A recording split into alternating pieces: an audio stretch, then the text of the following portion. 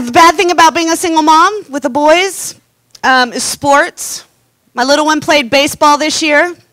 I found out an athletic cup is an important piece of equipment when you're a catcher. Who would have guessed? So I had to go to the store and buy this for him.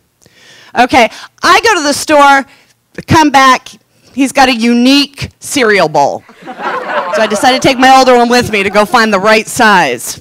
So my older one goes and he's looking and he's like, yeah, that's probably it. My little one looks up at him and goes, you gotta be kidding, right?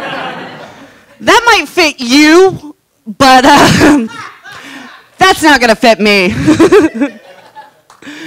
So I have to go and take him off to the side at the game and put this cup in him. They don't put instructions on an athletic cup. They don't. So I'm thinking the big part goes down because there's more down there. I don't know. Big part goes down. About halfway through the game, the cup's about right here and steadily crawling lower.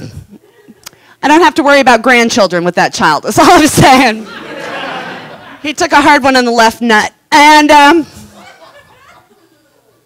beat my kids. Hell yeah, I beat them. I beat them publicly if I have to.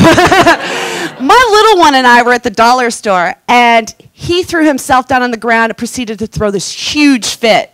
And I picked him up, getting ready to beat his and this woman came running up to me. She was like, you can't hit that child, and threatened to call CPS. So I beat her ass because somebody was going down. While I was at the checkout at the dollar store, though, because they made me leave, did you know they have color-changing pregnancy tests for $1? That's cheap. I had to check it out. They're right up front, really. They're by the condoms and diapers. It's kind of a package deal if you look for them.